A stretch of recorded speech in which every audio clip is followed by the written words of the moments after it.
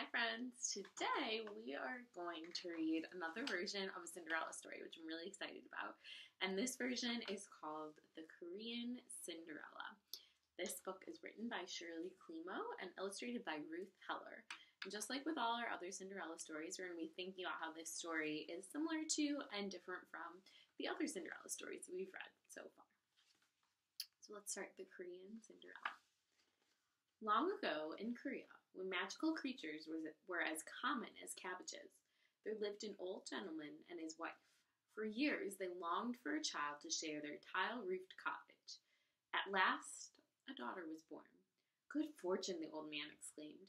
"I'll plant a pear tree in the courtyard to celebrate this day, and Pear Blossom will be our daughter's name," the old woman added.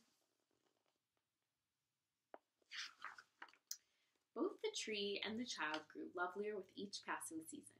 In spring, white flowers frosted the tree, and Pear Blossom wore a white ribbon in her long, black braid.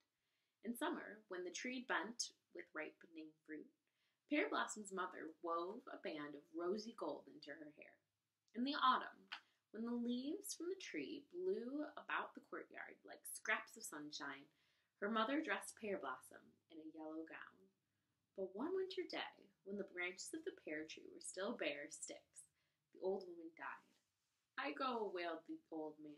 "Who will tend Pear Blossom now?" He put on his tall horsehair hat, and was a widow with a daughter. The girl, named Peony, was just the age of Pear Blossom. 3 in 1, promised the matchmaker. A wife for you, and a mother and a sister for Pear Blossom. So the old gentleman took the widow for his wife. Although Pear Blossom called the woman Omoni, or mother, she was far from motherly, and Peony was far worse than having no sister at all.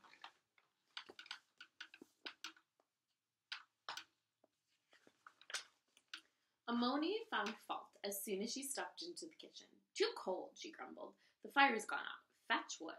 Pear Blossom, be quick."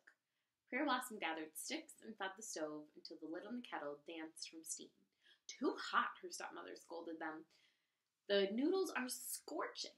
Get water, Pear Blossom, be quick." Both Omoni and Peony were jealous of Pear Blossom, and the harder she worked, the happier they were. Each day, Pear Blossom was up before the sun. She cooked and cleaned until midnight, with only the crickets for company.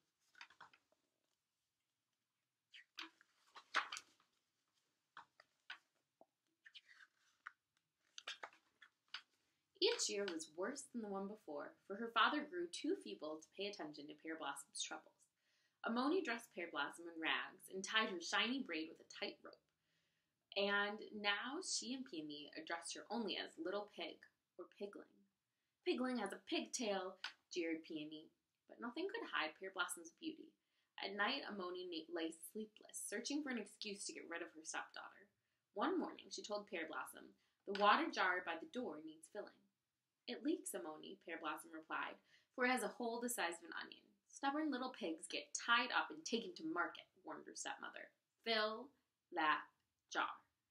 Then Omoni and Peony marched through the courtyard gate, locking it behind them. Pear Blossom leaned against the tall jar. Will none in this world help me?" she asked. "Jug, jug, jugful," rumbled a hoarse voice.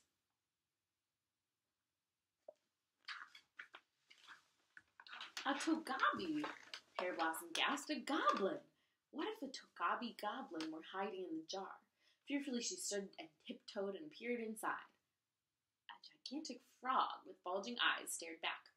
"Jugful!" it croaked again, and squeezed itself like a stopper into the hole in the jar.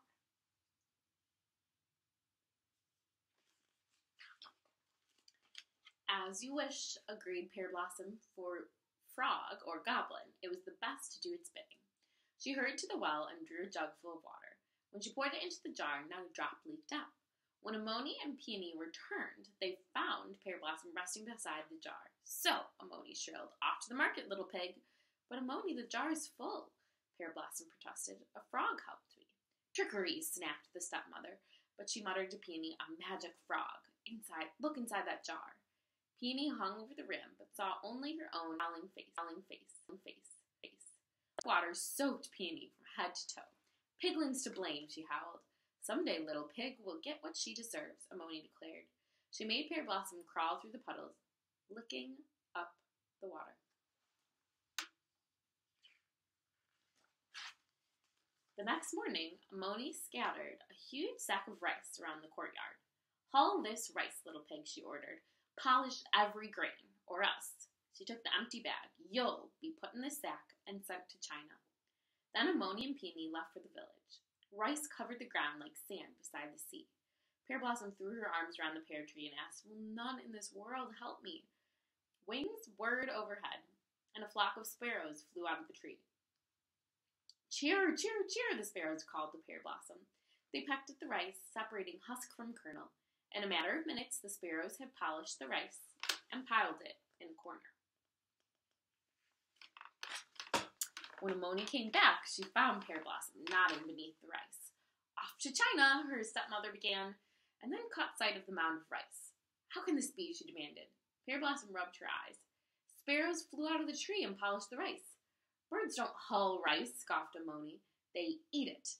But Peony, she whispered, it's magic that's flying about. Catch some. She pushed Peony beneath the pear tree. At once, the cloud of sparrows swooped down. Cheep, cheep, cheep, they chattered at Peony. They pecked at her, tearing her jacket. They perched on her head, pulling at her hair. Piglings to blame, Peony bawled. Someday little pig will get what she deserves, Amoni threatened. She did not give Pear Blossom anything to eat, not that day or the next, not so much as a kernel of rice. All right, we'll end here for today. This is a pretty long one, so we might even split it into 3 days.